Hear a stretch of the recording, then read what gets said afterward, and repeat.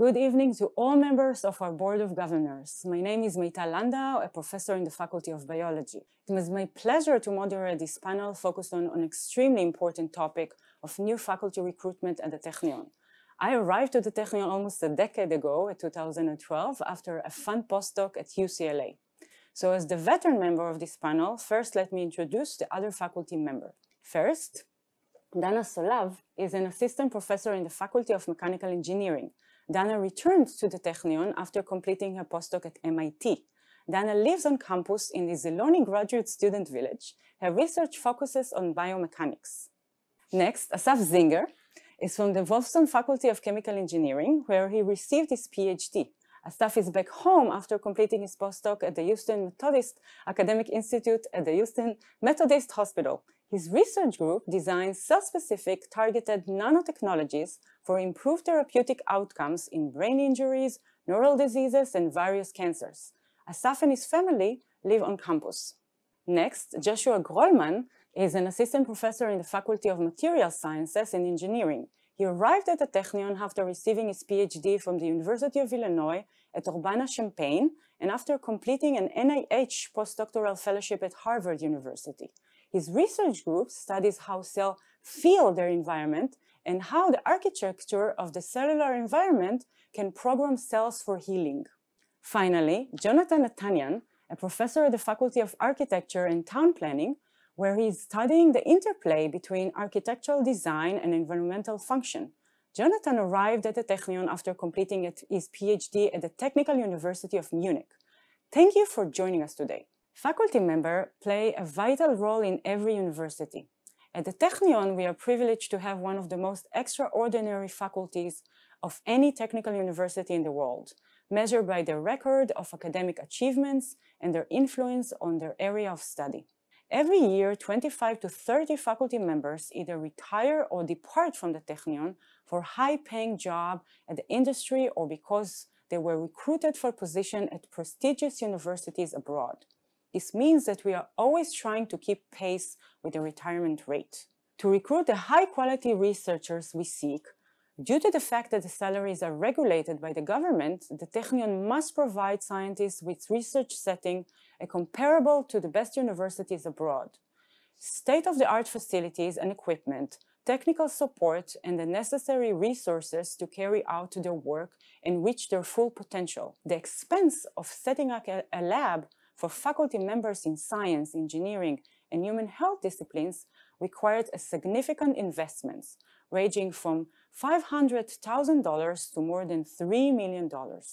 To address this need, the Technion has established several recruitment programs, including the Taub Leaders in Science and Technology program and the First Steps program, aimed at young academics just starting out, endowed chairs designed to recognize and reward extraordinary talent at different stages of an academic career, and a newest initiative, the Faculty Recruitment Fellowship, which provides 2-year fellowships that make it easier for new recruits and their families to settle in at the Technion. To understand some of these issues, let's turn to our panelists. The question I would like to ask you all, of course, is why Technion? But first, tell us a little bit about your background and research. Dana, let's begin with you. Hi, I'm Dana Solav. I'm an assistant professor in mechanical engineering here at the Technion. I graduated with a PhD in 2016 from the same department that I returned to. My PhD research focused on human movement and developing new methods and tools for improving our ability to measure human movement and function. After graduating, I received the MIT Technion Fellowship. At MIT, I worked at the biomechatronics lab, at the media lab. It focuses on prosthetics for lower limb amputees. My research focused on the prosthetic socket, which is the mechanical interface between the human limb and the prosthetic. After spending 3 years there as a postdoc, it was time to apply for faculty positions. My top priority was always to come back here at the Technion, but of course the opportunities are in the US are very tempting, so it was not an easy decision. Eventually I was very pleased with the with the package I got from the Technion, and I was looking forward to come back here and work with the students that I appreciate. I had the opportunity as a grad student and a TA. I worked with the students here, so I knew the gifted and hardworking as any other prestigious university abroad. And I came back here last year, and I live on campus in the graduate village, which is an amazing place to start because it's so close to the lab, and just seeing my colleagues every day and interacting with everyone, getting to know all the colleagues from the other faculties as well, is an amazing opportunity. Right now, the focus of my new lab that I established is biomechanical interfaces, which are the mechanical connections between the human body and external devices like prosthetics, braces, orthotics, shoes. So basically, any mechanical interface we have with the environment that is supposed to help us rehabilitate from several diseases. We specifically look at limb deficiencies, so any orthopedic disabilities, and including scoliosis. We try to come up with new techniques to optimize patient-specific devices, so personalizing the devices to each patient, providing the best outcome in terms of movement, comfort, reducing pain, and achieving the best outcome for the rehabilitation. Thanks, Dana. It was very inspiring. Asaf, you're next. Tell us what inspired you to come back and how you find life on campus as a faculty member as opposed to your experience as a student. Shalom, Meytal, and good evening. My name is Asaf Zinger. I conducted my undergrad studies here at the Biomedical Engineering Department at the Technion, then moved to the Chemical Engineering Department to conduct my master's and PhDs under the supervision of Professor Avi Schroeder. I'm his first PhD. During my postdoc fellow, we flew to Houston Methodist in the largest medical center in the world in Texas, and there we focused on regenerative medicine, more specifically on biomimetic nanoparticles, which actually mimic the way cells in our body communicate. After finishing my postdoc, I arrived back to the same department I conducted my PhD, and now I'm, I think, the youngest assistant professor among all the huge PIs there. The Zinger lab, our lab there, the Bio-Inspired Nanoengineering and Translational Therapeutics lab, is focused on mimicking the way cells in our body communicate to deliver specific therapeutics.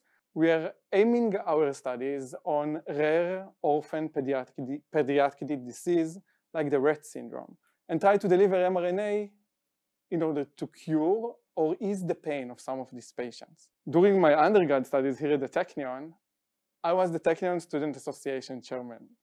And as one of the student leaders, I was inspired to come back. I think this institute has a DNA that runs through undergrads until the faculties. And I think at the end, we all want to do tikkun olam. So all we are trying to do is really to make this place a bit better. The fact that I'm living in the same building I lived during my PhDs is awesome, because I remember when I was a PhD student, how the non-formal talk with the new recruitments, and I think back there in the days it was Professor Moran Berkovich, was awesome and very meaningful, because there are no borders. We look at each other as equal. I think that's what really pushed this institute to be a high leading institute in the world. Asaf, thank you very much. It's really good to have you back. Josh, now it's your turn. Please tell us about your time and experiences at the University of Illinois and Harvard University, and how do you find differences between these institutes and the Technion? I think I'd like to start with a lot of the similarities. So one of the things that really struck me, one of the good things about Illinois was that everything was so open, and a lot of the faculty members really genuinely liked each other. And I think that's very much true here at the Technion. So one of the things that really sold me on this department versus some other options was that all the faculty members, they go to lunch, and it's not like a thing that you have to go to, but it's something that people actually genuinely looked forward to. I think 2 or 3 times a week, which is pretty often. And I think the other thing, maybe the similarities, say, at Harvard, was that I think the Technion does a good job at managing how they spend the money pretty well. And so they really direct it towards things that really make a difference to new faculty members, like shared equipment facilities and the startup package, making sure that people have enough money to do the things that they want to do and really enable the research to move forward. So, for example, in my research, we do a lot of single cell and live cell imaging, but on the super resolution level. So one of the things that I'm really grateful for the Technion package was that we were able to get our own super resolution microscope, which is, you know, very expensive. So I was really pleased at that aspect, and it really helped from both, you know, welcoming with the Sal Klita and just the overall environment. I think it was a very nice place to start up, even though, you know, moving during coronavirus, going from lockdown in Massachusetts, where I'm born and raised, and moving to another lockdown after the Chag, it was still, people were coming and saying, you know, do you need me to buy groceries or whatever? So it was a very smooth transition, as smooth as it could be. So at Illinois, I started off working on self-healing polymers. And at Harvard, I moved in a very different direction, looking at how in biomaterials, different mechanical properties affect cell phenotype, especially with stem cells. So my research group is looking at immunomechanics and trying to understand how the immune system gets programmed to do certain things or behave in certain ways, like becoming more inflammatory or more or wound healing phenotypes. And this is all due to just simply the mechanical properties of the materials. So it's a very interesting thing that we're applying to different diseases like preterm birth, which is a tremendous disease that affects many people, and surprisingly not a lot of work is being done on this. And we're also looking at CAR T cell therapy, trying to make it more affordable and faster. Thank you, Josh. And you didn't mention that you are Ole Chadash, so welcome to Israel. Toda. Jonathan, tell us a little bit about yourself and how does your work addresses interdisciplinary 21st century challenges? Hi, Meytal. Thank you very much. So I'm Jonathan. I'm an architect, actually studied here and graduated around 15 years ago. And I come from a substantial experience in practice. When I led the high-profile project in Israel, I always felt something is missing in the way we approach environmental considerations in the design of buildings and cities, and also through consulting in practice. And that led me to pursue a master's degree at the Architectural Association in London. That time we relocated with one child, focusing on sustainable environmental design. And as soon as we came back to Israel, immediately after the master's degree, I started conducting research for the Israeli Ministry of Environmental Protection, and also teaching here at the Technion and doing projects in practice. The natural path forward to do a doctoral study was pretty obvious. And that led us overseas again to the Technical University of Munich. At TUM, at the Technical University, my research focused on offering new methodologies for designers to receive different indicators, environmental performance indicators, such as daylight, energy consumption, and energy generation, outdoor thermal comfort, in very early stages of massing on site. And to your question, I think this is a very relevant methodology to address the challenges of the 21st century of unresponsive rapid urbanization. So in many areas of the world, including Israel, there is a construction boom going on with very little awareness to environmental performance. And that's a big gap to bridge. And my methodology helped doing that.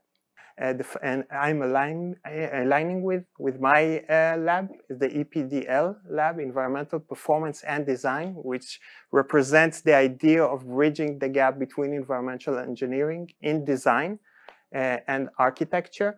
The Technion has extended a very generous support for my lab, including cloud-based sensors, remote sensing devices, interactive mixed reality and augmented reality interfaces, And I think that this equipment hints the cross-disciplinary and also cross-contextual and cross-scale approach we must adopt in order to face these challenges we talked about before of sustainability in architecture.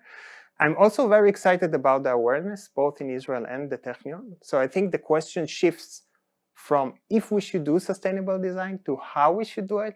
And that's exactly what we're going to do. Me and my labs team are going to step in with research and teaching. Thank you, Jonathan, and thank you all for this fascinating conversation. Enjoy the rest of the evening.